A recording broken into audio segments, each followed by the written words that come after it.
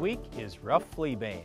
Also could be known as daisy fleabane, and this is one of the things. There are quite a few different fleabanes out there, and some of these names can get a little bit tricky. So as you're identifying these weeds, make sure you figure out what you got, because like for example, this rough fleabane, it's just an annual weed. So it's not a perennial, it's nothing that you have to get too concerned about.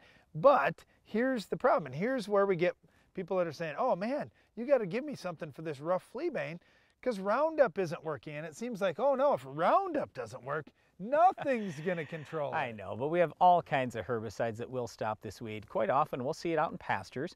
Well, you can get it under control with 2,4-D, dicamba. I like Distinct, that's my favorite thing.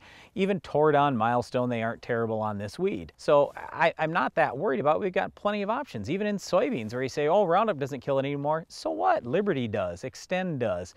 Once Enlist crops come out, well, that 2,4-D is going to control it. So we do have options there. We're looking at the pre-emerge options. You do have a pretty good sized taproot if you let this rough fleabane get big. You can do some tillage, you can use the 3 pre's on soybeans, and they would be effective. Yep, in wheat I'd go sharpen down. Post-emerge I'd do husky. It's not going to be fantastic, but it's pretty decent.